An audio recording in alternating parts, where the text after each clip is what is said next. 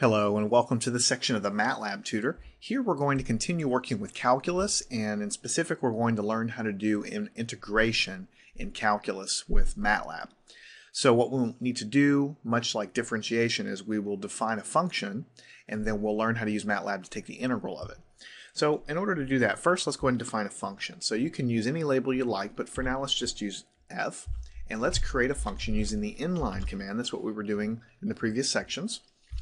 And just for the sake of making it easy, let's pick something that everybody can integrate, or at least wrap their brain around pretty easily. So let's do x squared plus 2 times x as our function. And of course, when you define an inline function, you have to tell it what the independent variable is. So this is very much like what we were doing in the last section. So now we have an inline function, x squared plus 2 times x. All right, now at this point, this function behaves like any other function we've created. We can pass arguments to it and we can get numbers out. That's sort of the point of functions, right? So let me clear the screen and put f back on the screen. That's what our function's defined as.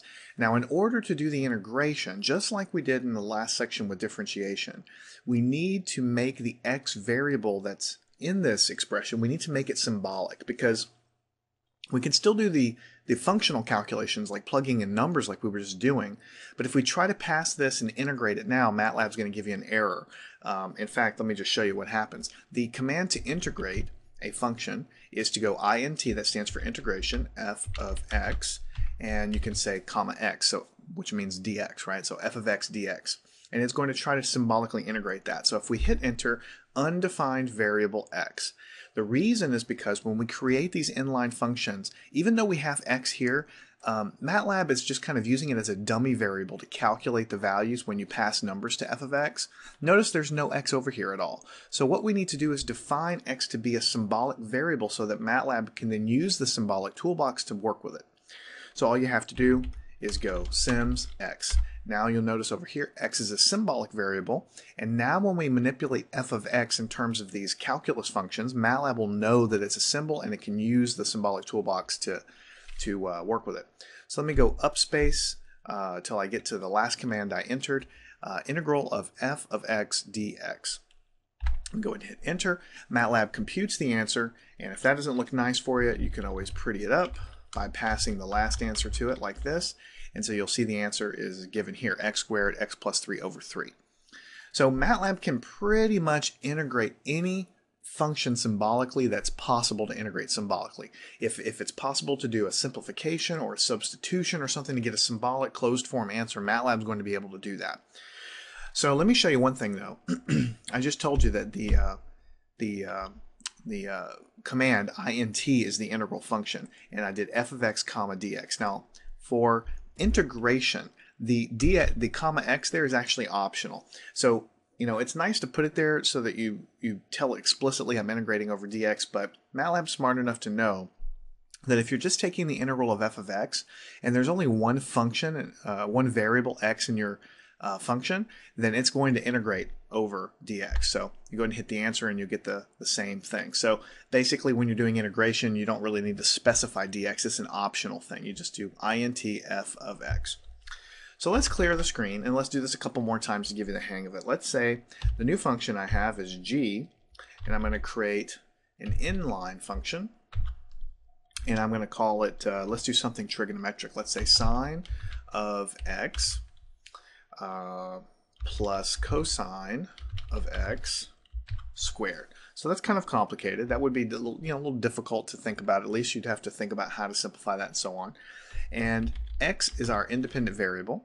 So let's go ahead and define the function like that. Inline functions created. Now again, x is already defined to be a symbol variable. It's already a symbol variable from before, so we can go ahead and just leave that alone because it's already done for us. So when we do int g of x, we're going to take the integral of the g of x function. It's going to assume we mean over dx, and it's going to give us the answer. And let's see what we have. X over 2 plus sine of 2x over 4 minus cosine x. And you can pretty that up by just using the pretty function, and there you go. That's the final answer. So that's a difficult integral, right? You see MATLAB's very quick about doing it.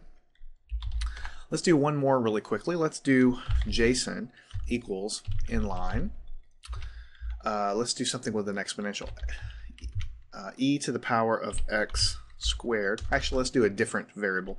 T squared, right? E to the power of t squared minus t raised to the fourth power.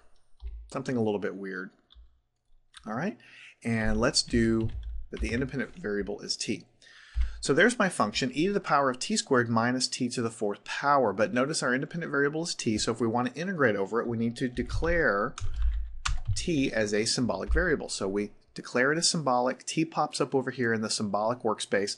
We have everything defined, and we should be able to integrate JSON as a function of t. And we don't have to put comma t. We put comma t here if we want, but MATLAB knows that since there's only one variable in this expression, we integrate it, it's going to do our best to give the answer. Now notice that this function is quite complicated, so when it actually does the integration of answer, then it's giving the answer for us in terms of one of these specialized functions that you find in math that come up with these complicated integrals. So it's done the work for us. It gives us the answer in terms of another math function that is a little bit beyond the scope of this lesson, but it does the integration for us perfectly. Now let me go ahead and clear the screen. So far we have done symbolic integration, what we call indefinite integration, where we're just trying to find the function that's the antiderivative of whatever it is we're talking about. But many times you want to do a definite integral.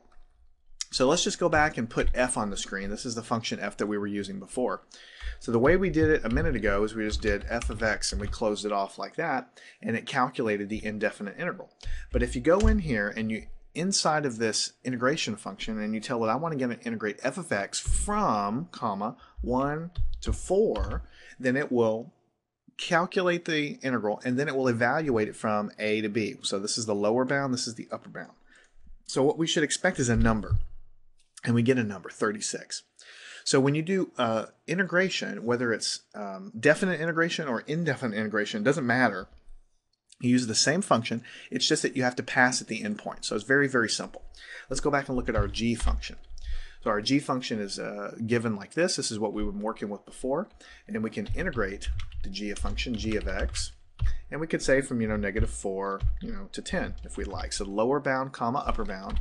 And MATLAB will think for a second. Now notice, in this case, it's trying to always, since we're dealing with a symbolic math toolbox, which is what we're always doing in these calculations, it's always going to try to keep the number exact, right?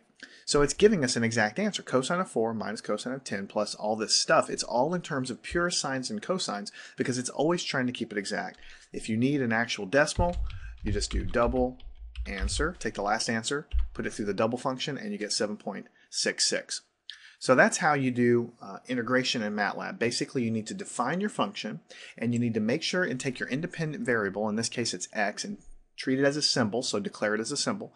In the other example we did where we did a function of t, we had to go ahead and put t as a symbol.